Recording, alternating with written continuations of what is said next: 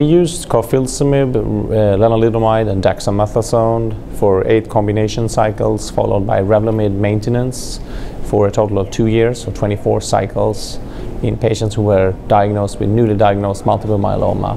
It was open for all ages, so patients had to be diagnosed with multiple myeloma and they had to be 18 years or older. There was no upper cutoff for age. Traditionally, people talk about transplant eligible and transplant ineligible, and they usually refer to people above or below the age of 65 to 70. In this study, because there was no transplant involved, it was open for all ages.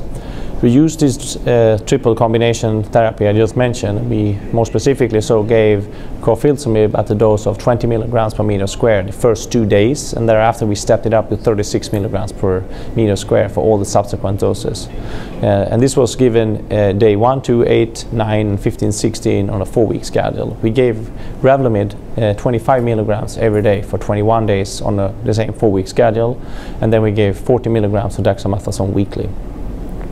What we found was that after we have delivered this therapy to a total of 45 patients that have been enrolled in this phase 2 trial that we have designed at the NCI, that the overall complete response rate was 76%. And we worked these patients up for minimal residual disease using flow cytometry of the bone marrow, using multicolor flow with a minimum of 3 million cells or more. All those patients were MRD negative.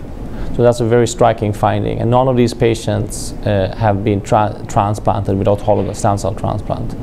After they have delivered these 8 cycles, we have then kept them on this maintenance, and we are now following these patients, and we have follow-up of a maximum of about 2 years at this moment, and obviously we're going to keep on following.